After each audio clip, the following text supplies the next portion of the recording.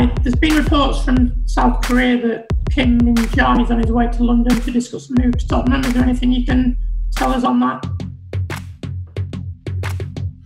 I don't speak about players from other clubs. I hate when other coaches they speak about my players.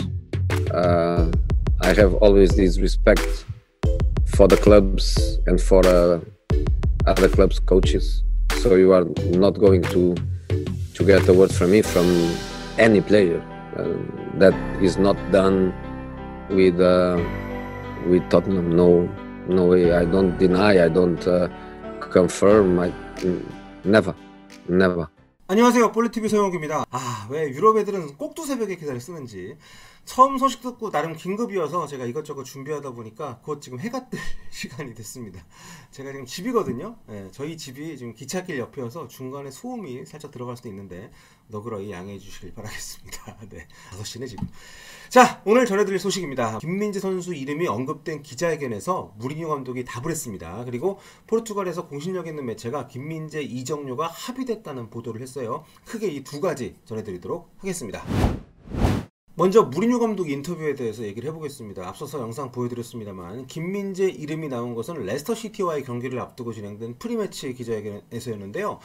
프리미어리그는 코로나19로 인해서 이제 사회적 거리두기의 일환으로 이제 기자회견을 원격으로 진행을 하고 있습니다. 기자들이 전화로 질문을 하면 무리뉴 감독이 답을 하는 방식인데 여기에서 김민재 선수 이름이 거론이 됐습니다.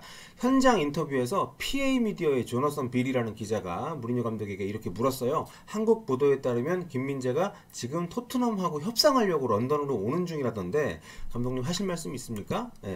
답변은 보여드린 대로입니다. 무리뉴 감독은 절대 언급하지 않겠다고 했어요. 그리고 인상적인 표현이죠. I don't deny, I don't confirm. 나는 부정도 긍정도 하지 않겠다. 이적에 관해서는 아무 언급도 안 하겠다는 그런 의미입니다. 개인적으로는 기대가 좀 커서 그런지 무리뉴 감독이 김민재가 누구야 뭐 이런 식으로 부인하지 않았다는 데에서 뭔가 좀 벌어지긴 벌어지고 있구나 뭐 이런 생각을 좀 하기는 했거든요. 여러분 어떠십니까? 네, 대피셜 죄송하고요. 이 문답이 재밌었던 게 질문한 조너선 빌 기자가 좀 헷갈렸던 것 같아요. 이제 빌 기자가 한국 보도를 보니까 김민재가 런던으로 이동하고 있다고 하던데 뭐 이렇게 물었거든요. 그런데 한국에 그런 보도가 난 적이 없단 말이죠. 이게 정체불명의 영국인 SNS에 관련 루머가 올라온 게 좀 있던데 개인적으로는 엊그제 이 KBS에서 단독 달고났던 이 급물살 기사가 잘못 번역된 게 아닌가. 이 기사 리드문에 보면 이제 급물살을 타고 있다는 문장이 있는데 이걸 오해한 게 아닌가 싶어요. 영국의 이브닝 스탠다드 보도에 보면 외국 커뮤니티죠. 레딧의 어떤 유저가 이제 보이시죠? 베이징발 중국 항공 비행기 맵을 이렇게 올리면서 여기에 김민재가 타고 있다 뭐 이런 썰을 푼 모양이에요. 한국신문에 기사가 났다고. 근데 참고로 이브닝 스탠다드는 그 뒤 김민재 토트넘 이적설이 사실이 아니라는 속보를 띄워서 눈길을 끌기도 했습니다. 여기 보시면 이제 스탠다드 스포츠는 김민재 토트넘 이적설 관련 보도가 사실이 아닌 것으로 이해하고 있다 이런 내용이 있죠.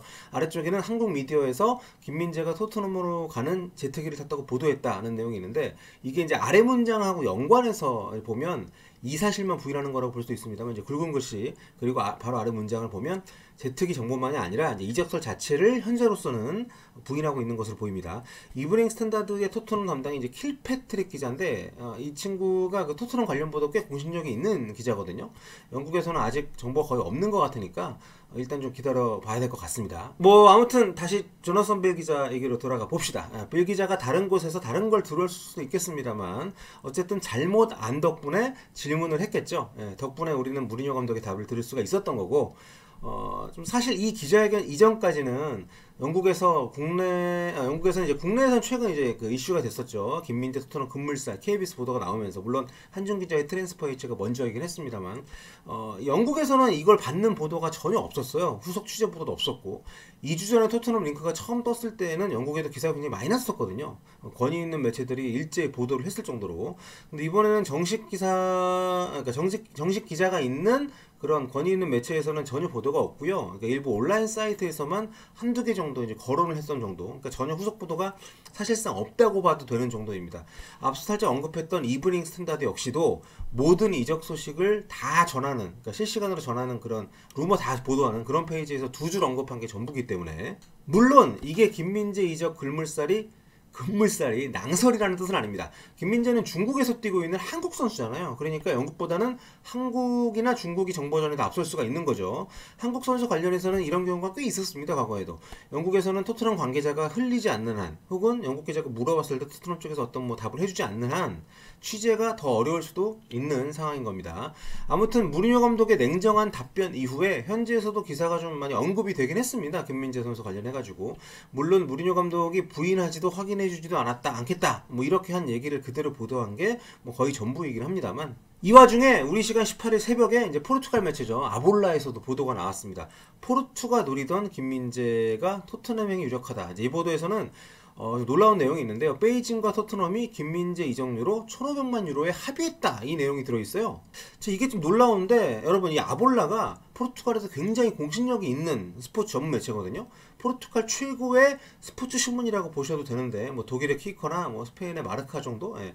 아무튼 기사가 좀 짧긴 합니다만, 유럽 매체에서 이적료 합의가 됐다는 보도가 나오니까 좀 의심스럽긴 한데 안 전해드릴 수가 없어서 소개를 했습니다. 근데 이 한국이나 중국도 아니고 영국도 잠잠한데 포르투갈 언론에서 이정도 합의 기사가 나니까 약간 좀 오보가 아닌가 좀 의아하긴 합니다. 뭐 맘 같아서는 이게 좀 맞았으면 좋겠다는 생각은 듭니다. 자, 뭐 김민재 선수에 대해서는 뭐 저도 그렇고 축구 팬들도 관심 많으신데 앞으로 좋은 소식만 좀 들렸으면 좋겠고요. 오늘은 여기까지 하겠습니다. 5시 반이 넘었네. 지금까지 폴리TV였고요. 다음 시간에 좀 더 자세하고 좋은 소식 들고 돌아오도록 하겠습니다. 안녕히 계세요.